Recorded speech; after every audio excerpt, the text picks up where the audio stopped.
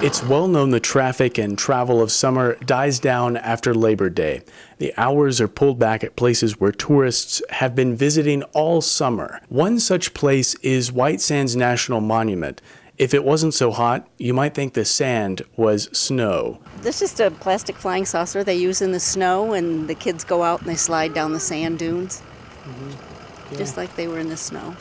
It's fun to watch them. 500,000 people visit this monument each year. It's the most visited in all of New Mexico. Even though it's popular, the National Park Service cut its budget by $81,000. With that cut, a change in hours. A lot of the visitors who come here live in other parts of the country, and for them, it's not something they're too happy about because, like the rest of us, they pay federal tax.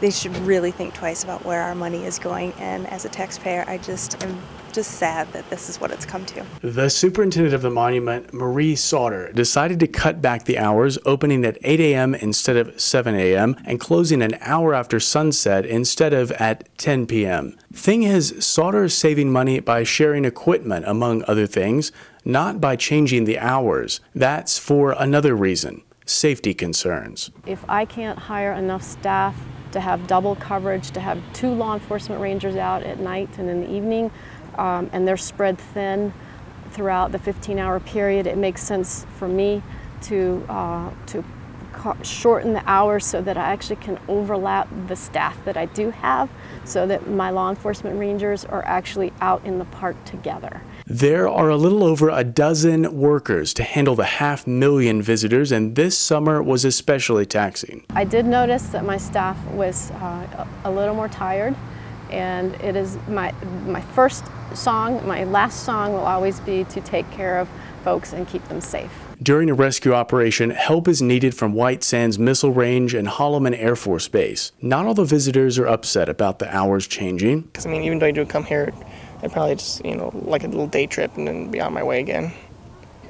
And especially since it's just the winter, so, I mean, the sun's going to go down a lot earlier and everything. When the sun goes down is exactly when Sauter begins to worry. Visitors have become lost in the daylight, but nighttime is when the risk is much higher. Sauter says visitors always need to do some preparing of their own when they enter the sands. We recommend a gallon of water a day, hats, shade for the head, really important.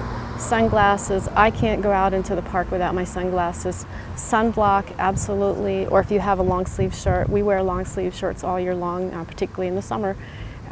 Good sturdy shoes, and take snacks. The new hours will last through the end of the year. You can still register to backcountry camp and request to enter the monument early. You'll need to give 7 days notice to enter earlier than 8 a.m. Sloan Patton, KRWG News.